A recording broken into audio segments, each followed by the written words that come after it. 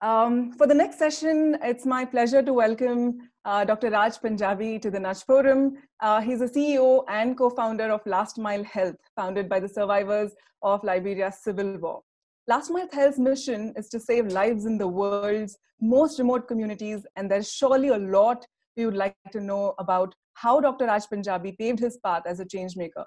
To help us with that, we have Mr. Rohit Khanna, Executive Director at the Quint. Handing it over to you, Rohit. Thank you. Thanks. Thank you, Pooja. Dr. Panjabi, we've never met, but a quick hi. Hi, I'm particularly fascinated by the backstory, so I just want to quickly go over that. Dr. Panjabi's family, out of choice and out of circumstances, has traveled all over the world. His family, due to the partition, they had to move from Sindh to Bombay in 1947. Then, I think out of choice, the family chose to move to West Africa, to the country of Liberia.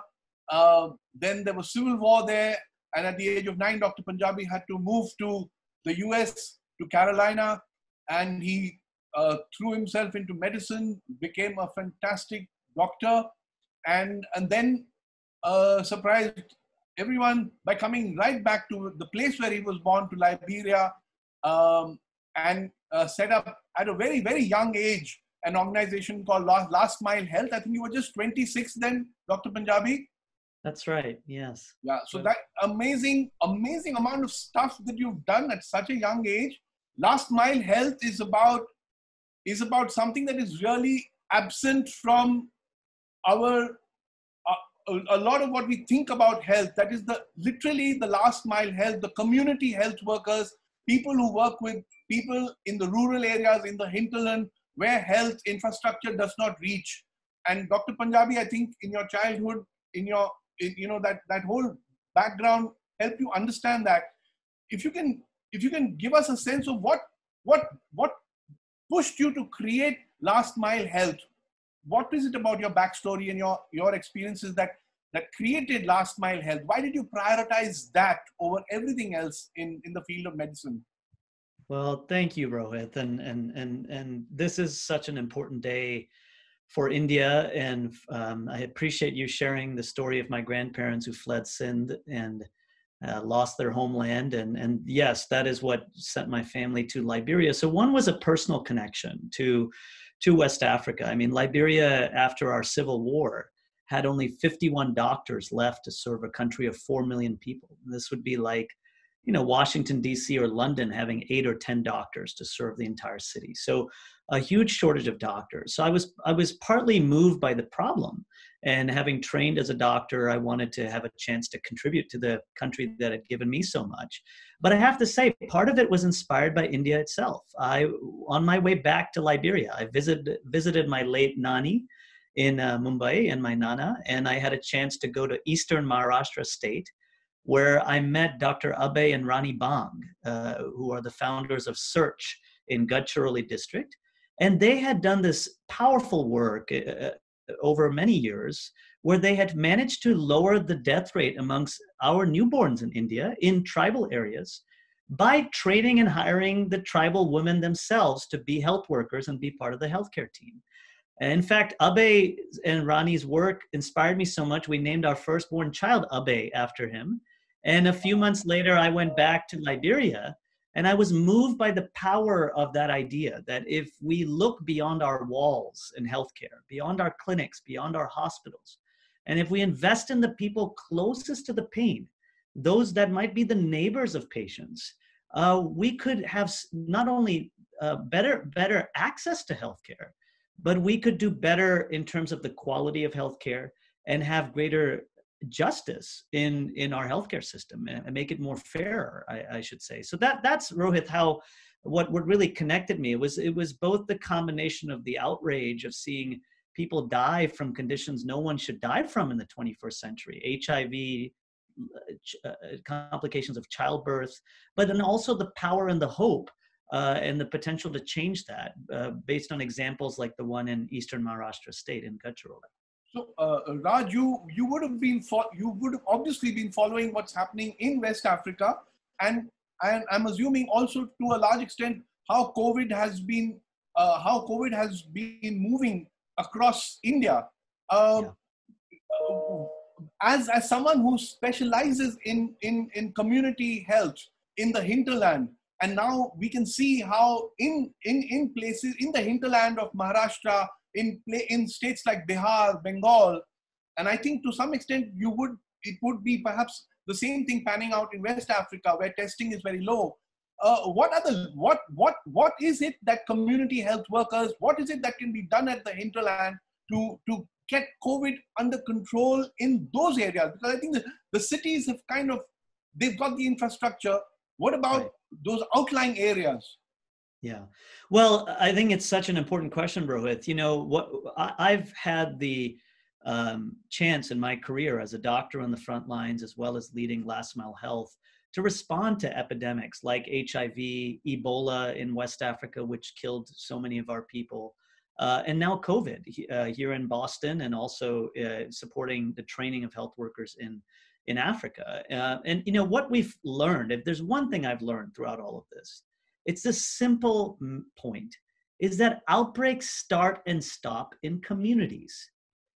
We need hospitals, we need clinics. Those, as you mentioned, exist in cities. In rural areas, they're sparse. And we just can't stop COVID or any epidemic unless we extend the reach of healthcare into communities themselves. And so one of the best ways to do that is actually to hire and train and equip people from the community, even those without a high school degree. In fact, most community health workers lack even a high school qualification, to join the healthcare team. And so in Africa, what they're doing, and we're working in Liberia, also in support of Ethiopia and Malawi as well, we're training thousands of those community and frontline health workers, the nurses who supervise them, to go door to door to screen patients for COVID symptoms. Do you have a fever? Do you have shortness of breath? Do you have a cough? Do you have a sore throat? And make sure that those patients get tested quickly, and make sure that those who are test positive get into care quickly. If they need to be isolated at home, that they get support, but also if they get sick, that they come into the hospital more quickly. And the last thing, of course, is to make sure that tracing happens, you know, that making sure that the people exposed to that patient are supported, followed, and monitored for symptoms. So that's a critical aspect. But, you know, one other thing we know, Rohit, from COVID and other epidemics, is that these epidemics don't just devastate our immune systems, they devastate our health systems. So millions more children will die from malaria during this time across the poorest countries on earth, including India, because their health workers have been infected by COVID, or the health system's been overwhelmed by COVID. So one of the critical things community health workers are doing is, in fact, finding a community-based way, door to door, to keep malaria testing and treatment going. So for example, in Liberia, the community health workers are testing and treating 1 out of 2 rural children in the country for malaria, and saving lives because of that. So they've been able to keep that going because now they're putting on the masks and the gowns and the gloves and getting the support. And I should also mention that across India, Last Mile Health has been involved with our colleagues at Harvard University and a number of partners through an initiative called the Community Health Academy, where we've been training leaders of community health programs in India. And thousands have enrolled in our online courses covering COVID and community health. And, you know, we have content available there in Hindi, and we're finding that, in fact, some of the same dynamic exists in India. And I think you know the story, and we could get into it, of the fact that of India's million women on the front lines, these ASHA workers and other community-based providers, they are on the front lines doing the same kind of work as Liberia. But the challenge here, Rohit, is that our governments, our leaders, our health systems have to better support these workers. I think many of them in India just in the last week have gone on strike for 2 days because they don't have the protective equipment on the front lines, and they're not getting the living fair wage that they deserve. So I was going to actually talk a bit about it, but you already brought it up. Raj, what is your strategy when you deal with the government, with the state government, with the district magistrate, with the police official? How much patience do you show? What is your strategy? How do you get these guys to buy into what you are doing? And because there's so much casteism here, the ASHA worker is not treated, with the dignity that she should get. How do you deal with that? Right. Right. I mean, I was speaking about the dignity, right? There's a woman named Badwan Devi.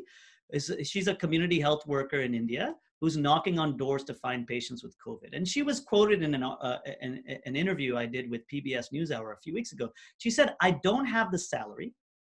I can buy gloves or pay the rent or feed myself. What do I do?"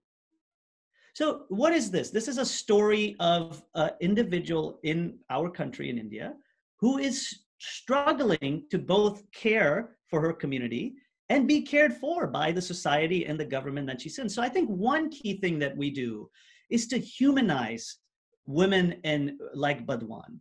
But the other thing we have to do is to make sure we remember that power is not given.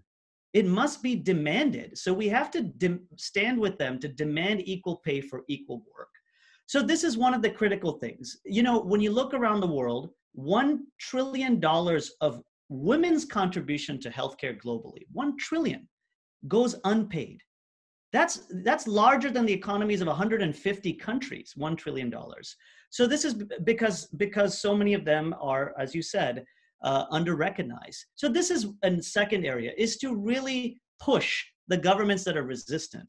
Now, other governments, and I think India is one of them, actually is interested. They have this cadre, the 1 million or so community health workers across India. But now the issue is to say, look, you're spending a very little amount on your public health system. And this is a problem in so many countries, including here in the United States, where COVID is running wild. I mean, the few countries in the world that have crossed 2 million coronavirus cases are United States. India is amongst them. So we need the public health workforce at the community level. So there, what we're trying to argue is to say, look, we all agree it's the right thing to do to pay these women, to pay community health workers, to invest in these health workers, to protect them with the equipment. But it turns out it's also the smart thing to do economically. So that's the third thing, is to really sit with them, to analyze what is the return on investment here. And you'll be surprised, for every dollar we invest in paying a community health worker and supporting her, society gets $10 in return from not only outbreaks prevented. Imagine how many trillions of dollars have been lost from COVID, how much better we could have had a response if we maybe would have stopped the spread so widely. That alone is a clear argument for one way these workers return to the economy. The other one, of course, is that they save lives, they extend life years, like the children in Gadchiroli.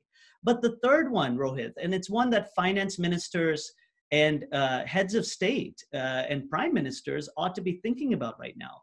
We have had to slow our economies. When we slow our economies to stop COVID, we also lose jobs. So right now, every country has to recover their economy. Why not give jobs, well-paying jobs, to women like those Ashas who can both save lives and be a venue for you to create millions of jobs? This is the third argument, is that they create jobs. So those are the three things: the moral, the pressure when governments are refusing to pay attention, and when they pay attention, to help them see that there's an economic argument for this as well, not just a moral one. Raj, I think we've zipped through the little bit of time that we had, but you've said a lot in very little time, and it has been exercising us, because we are in a newsroom at the Quint, and we are wrestling all day with what is it that we can do. We're so metrocentric. Our stories keep swinging around Delhi and Mumbai. We almost never get to Gadchiroli. You've been there. I hate to admit I've not been there, but and one has heard about both the couple, Dr. Bam and his wife, but our attention doesn't go there often enough. Our attention doesn't go. These Asha workers are protesting at Jantar Mantar, but we don't see the cameras land up there and give them a voice. I hope that changes. This idea that you've had, that these Asha workers could be economic engines, give them jobs, make them, they even become consumers, so that could all happen. Thanks for saying all of this. It's really close to our heart. Thank you so much for giving us your time. and lovely to have met you and spoken to you. Thank you so much. Thank you, Rohit. And let me just say, because this is such an important day for India, and this is such a painful moment for everyone. We're all feeling this pain from COVID in one form or another from this pandemic. So I'll just share something my father shared in closing. Is just that, in West Africa, we have a saying, no condition is permanent. No condition is permanent. And I think when I think about the hard times in this pandemic, I really turn back to that lesson from my father. We're not defined by the conditions we face. We're defined by how we respond. And so let this be a chance for us to extend equity and healthcare to all of India's people by investing in the people themselves. So thank you so much, Rohit. I appreciate your time, and I look forward to staying in touch. Thank you. Thank you. I'll try to do that also. Thank you. Thank you so much. Take care. Thanks a lot, Dr. Raj Panjabi, and thanks, Rohit, for facilitating such a beautiful session. One thing that really stood out to me in this session is, first thing is, I think no condition is permanent. That's the first takeaway for me. And the second is, power is not given, it is demanded. So I think that really struck with me. And thanks a lot, Dr. Raj Panjabi, for all the work that you're doing with the ASHA workers, the community workers, and all the best for your journey going forward.